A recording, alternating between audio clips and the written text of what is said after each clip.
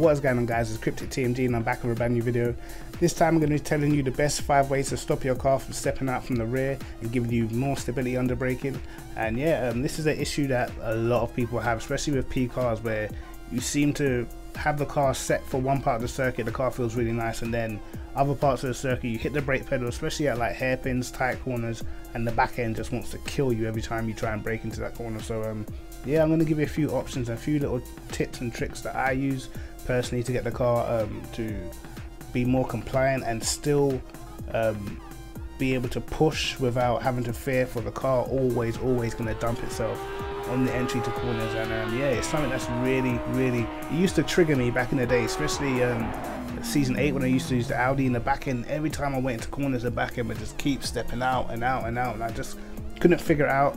And every time I did one change to get it to sort of be more stable, it'd be really detrimental to the rest of the car, and the car was just used to get either so much oversteer under braking, and then I'll try and fix it by putting on loads of sort of front brake bias, and then I'll just get loads of understeer and the brakes would fade in races. And I just want to be able to sort of brake really late and get the car turned around how I want it to. So yeah, with more experience now on P cars and little things, I can sort of enlighten some people who might not know, little tricks just to get the car to handle a little bit better, especially under braking, so you can feel like you can push more, give yourself more control. But anyway, yeah, let's get stuck into this. So the first one we're going to look at is actually the downforce. Just checking out the brake bias, which is extremely towards the rear in the Ferrari, but downforce, you can see you can sort of make the car more stable just by having extra rear downforce, and obviously that's going to give you loads and loads of understeer, and probably not the best for a whole circuit. You don't know, you might have a track that's got a lot of fast corners, but it might be 1 or 2 corners where the back end seems to step out every time you hit the brake pedal, so you sort of have to have that in mind. This is just the way that most people know how to just get rear stability, just add in more downforce. But as I said, it's probably not the best for the whole track, and it's not really something that I do too much. I don't sort of overcompensate with rear downforce just to make it stable, because I always feel like it doesn't actually work in terms of getting a good lap time over the course of a whole lap. So that's the first sort of option I could give you. Probably not the one that I would use, but you could always just stick on more rear downforce if you are struggling for getting the car slowed down for corners without the back end stepping out. The second one is what I've already mentioned. It would be the brake bias. Obviously, if you put your brake bias more towards the front, naturally the back of the car stops snapping as much, but you do sort of get the feeling of not being able to sort of steer the car under braking, and it will lock up. So you're going to have to sort of make other compensations for that.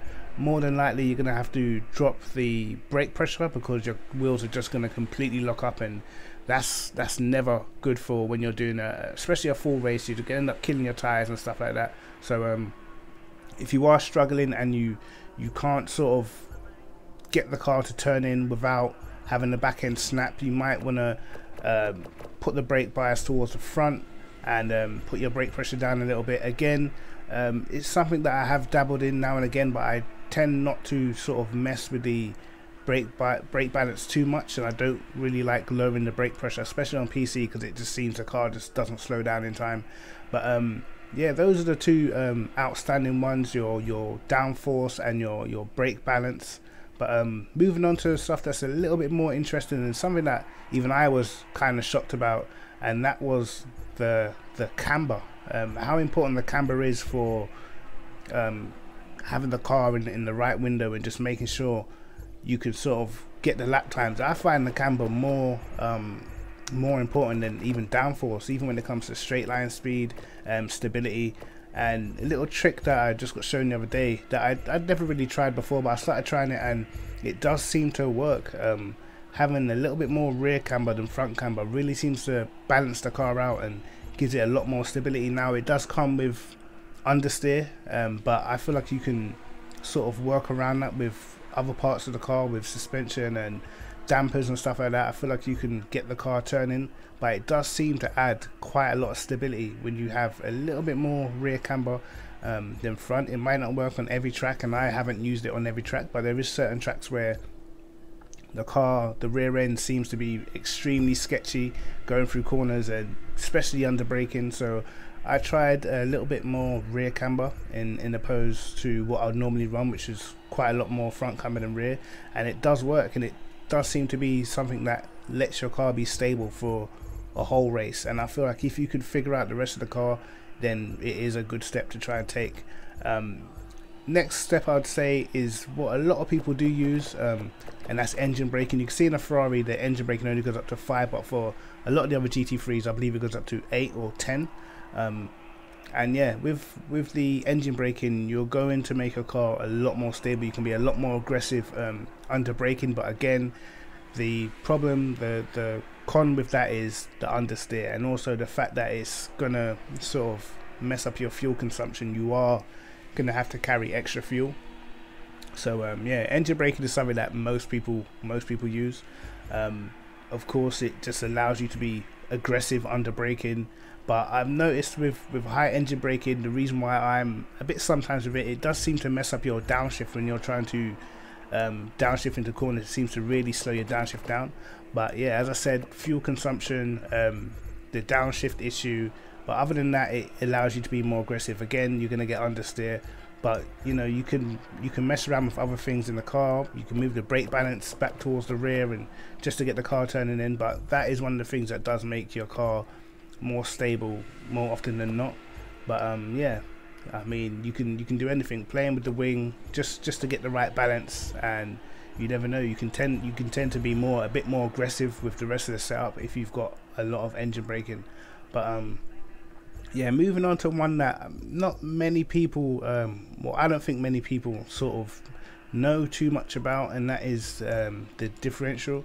And obviously I think the standard ones with the power ramp and the coast, obviously people know the less coast you have, then the more stability you should have.